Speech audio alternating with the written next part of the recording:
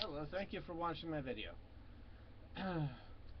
Are polygamists fundamentalist Mormons? Mormons or the true Mormons? Here's my answer to that. This time I'm going to be speaking about them third person to you who are not Mormon and not polygamists. And I didn't repeat myself. Maybe you know what my short answer would be to that question already. Mormonism, Mormon religion, is a colloquial name for the Church of Jesus Christ of Latter-day Saints. It's not the official name of the church, but society has been calling us that since the 1800s. And since that's the name society has been calling us, that's us, not splinter groups, not break-offs. So, let's do some brief history of the Church of Jesus Christ of Latter-day Saints. It started in glare. It started in 1830 in there we go. Got the glare out of the way. New York. And before the 1830s were done, persecution had caused us to be chased to Ohio and Missouri. Off the top of my head, I'm not remembering what the exact year it was. Well, still in the 1830s, we got chased out of Ohio. We were all in Missouri. And then Governor Lilburn Boggs made it legal to kill a Mormon just for being a Mormon in Missouri. Then we ended up in Illinois, building a city named Nauvoo and clustering there, making the biggest city in Nauvoo, if I'm remembering in Illinois, if I'm remembering my history correctly. And then in 1844, the man God used to found the church. God is the founder of Mormonism, but he did found it by using a man, and I'm not offended if somebody who's not a Mormon doesn't want to give God credit and wants to call Joseph Smith the founder. He was martyred. And then within a couple of years of that, we were moving to Utah. There we go, to Utah, not to Glare. And Brigham Young is quite famous, maybe more famous than Joseph Smith, for his, outside of people who study Mormonism a lot, for his part in settling the West and the settlement of Utah. Brigham Young was the apostle who had been ordained an apostle the first. In the Church of Jesus Christ of Latter-day Saints, aka Mormonism, the next president of the church is the apostle who's been an apostle the longest. And it's important to note that's let's see, that's the fundamental. And following the living prophet and believing that God can change specific commandments that he tells us about how to live our life. He's never going to have a prophet come out and say, well, we've been saying for so many years and it's in the scriptures that God created the earth, but he didn't. Or Jesus Christ doesn't matter anymore. But things like, now it's time to stop drinking alcohol. Now it's time to stop chewing tobacco. That's how you live your life. It's a specific thing. And God did tell us, in the 1830s or 40s, to live polygamy. But that doesn't make it a fundamental because it was done in the 1800s. And quick little side note, when Joseph Smith was martyred and the Mormons moved to Utah, there were two major big break-offs. I'm not sure if there were minor ones. One called themselves the Reorganized Church of Jesus Christ of Latter-day Saints until 2001, and I still prefer to call them that because they changed their name to Community of Christ. And the other group called themselves the Church of Christ. Community of Christ, Church of Christ. Come on, guys. How about if we just stick with the Organized Church of Jesus Christ of Latter-day Saints, so it's less confusing and trying to remember if somebody say community or church, if you're having a conversation with them about the groups. But because we believe that the living prophet, coming from the apostles, we believe that those splinter groups have no actual priesthood authority from God and do not have living, true apostles or prophets guiding them now. But to their credit, the Reorganized Church of Jesus Christ and the Church of Christ, is it Church of Christ, Temple Water or just Church of Christ, they don't call themselves Mormons.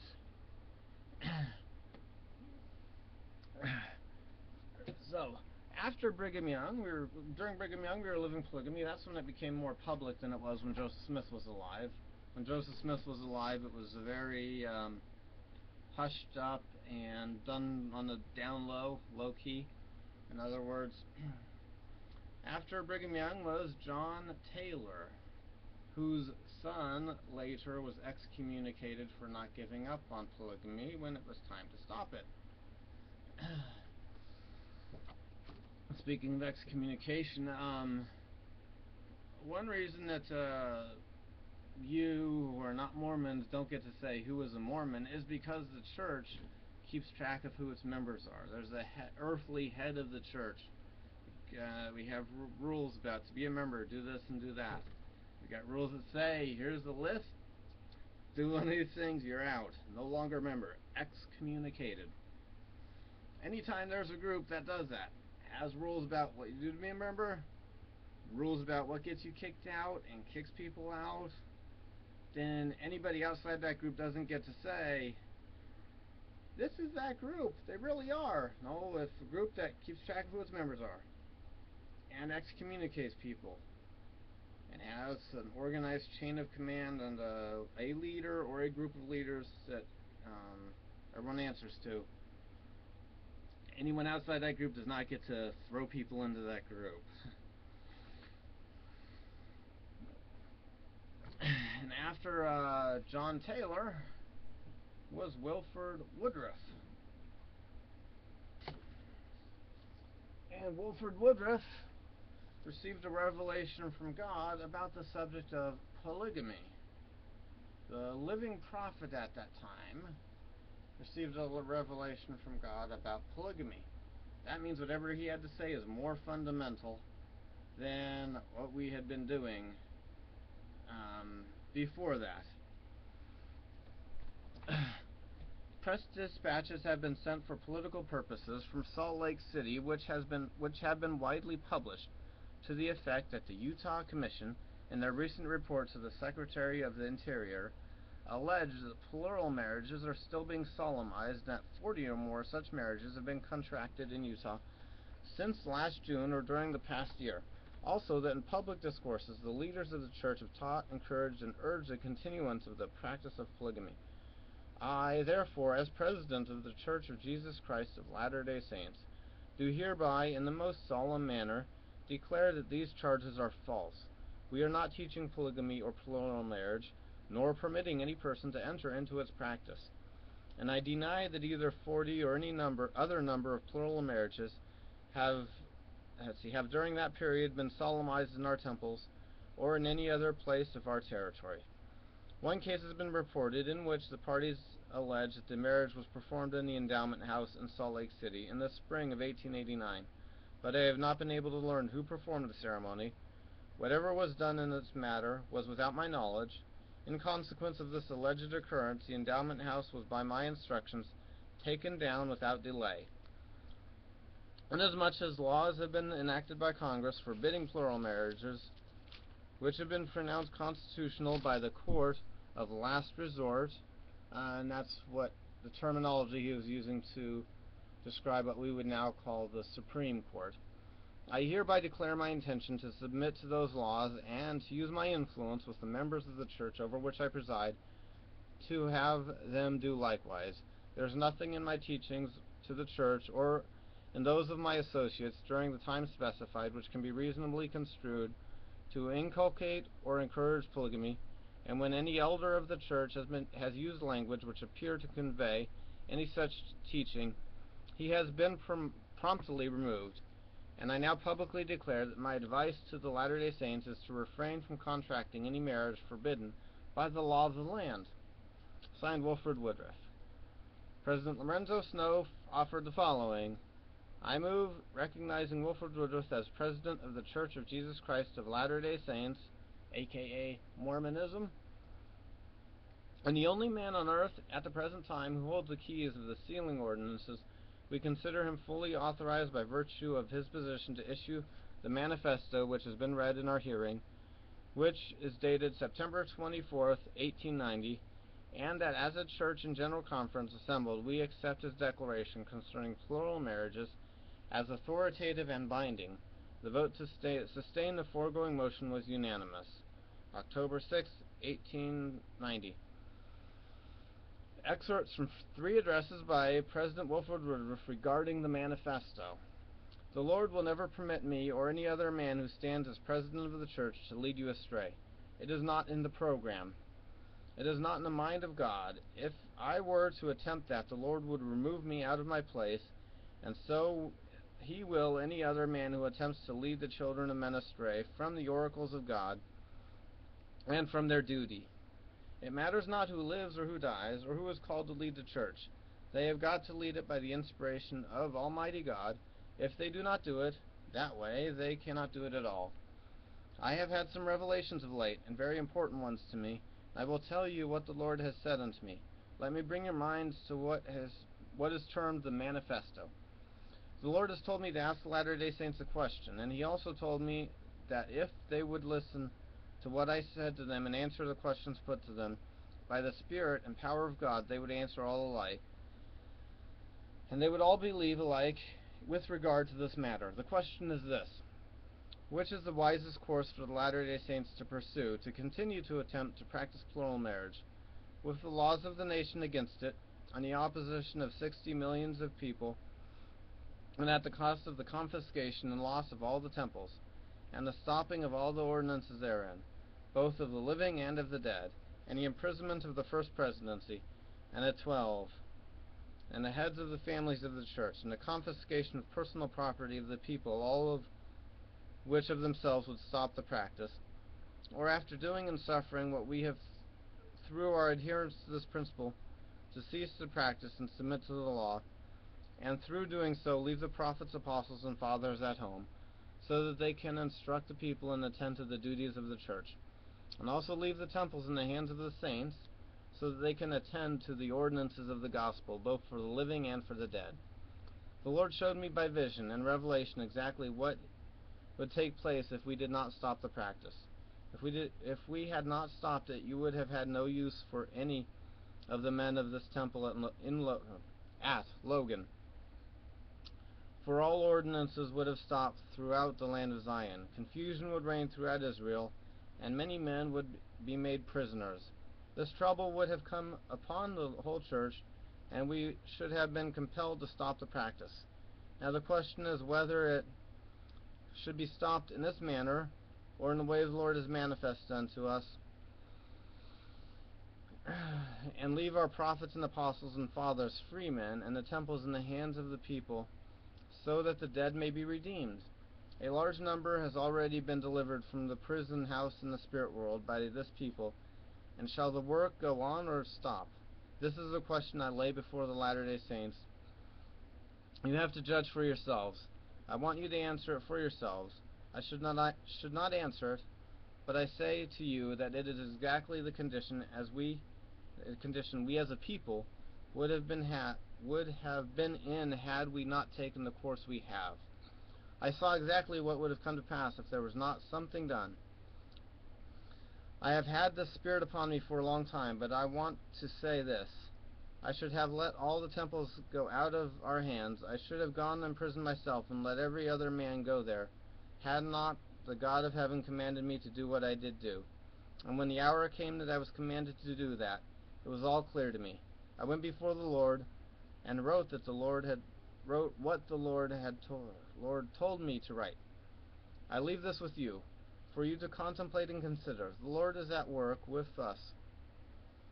Cache Valley State Conference, Logan, Utah, Sunday, November 1st, 1891. Let's see. The first paragraph was from General Conference, October 6, 1890. Third excerpt. Now I will tell you what was manifested to me and what the Son of God performed in this thing. All these things would have come to pass as God Almighty lives, had not that manifesto been given. Therefore the Son of God felt disposed to have that thing presented to the church, and to the world for the purposes in his own mind. The Lord had decreed the establishment of Zion. He had decreed the finishing of this temple. He had decreed that the salvation of the living and the dead should be given to all that's given in these valleys of the mountains. And Almighty God decreed that the devil should not thwart it. If you can understand that, that is a key to it. From the discourse in the 66th session of the dedication of the Salt Lake Temple, 1893. Now you've heard what is really fundamental to Mormonism, and it should be clear to you that polygamists are not the true Mormons, or fundamentalist Mormons, or Mormons. And a quick related topic. Some of you may be wondering, the polygamy was stopped when the property of the church was about to be taken. Would a change in the laws of the United States of America change what we would do? Would legalizing polygamy instantly make Mormons engage in polygamy again? No.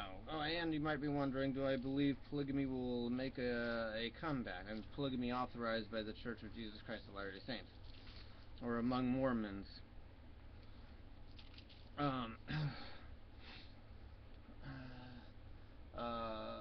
Polygamy being legalized in the United States of America will not cause an automatic return to polygamy.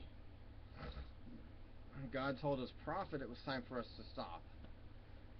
And let's see, in the Book of Mormon, which is fundamental to Mormonism, Jacob chapter 2, let's see, it says, Wherefore, thus saith the Lord, chapter 2, verse 25, I have led this people out of the land of Jerusalem by the power of mine arm, that I might raise up unto me a righteous branch from the fruit of the loins of Joseph. Wherefore, 26, I the Lord will not suffer that this people shall do like unto them of old. Wherefore, my brethren, hear me and hearken to the word of the Lord, for thou shalt not any man among you have save it be one wife, and concubines none. Let's see. Where's the verse that says?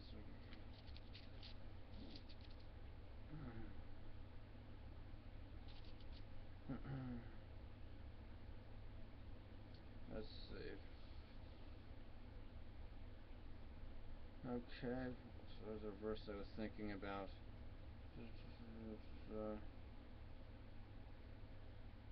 For if I will, verse 30, if I will, saith the Lord of hosts, raise up seed unto me, I will command my people, otherwise they shall hearken unto these things. So we need a specific command from God to be polygamous. In other words, to use some computer terminology, God's default setting on polygamy is not. I don't have an opinion, and I have received no revelation from God. If I did claim a revelation from God, you should ignore it, because I'm not the prophet about whether polygamy will be practiced again by Mormons if it becomes legal according to the law of the land. If Mormons practice polygamy again, it will be because God gives a specific revelation to his living prophet at the time. Right now that's Thomas Spencer Monson, telling us to do it. Thank you for your time and watching me. If you want to learn more about Mormonism, go to Mormon.org or LDS.org, and have a good day.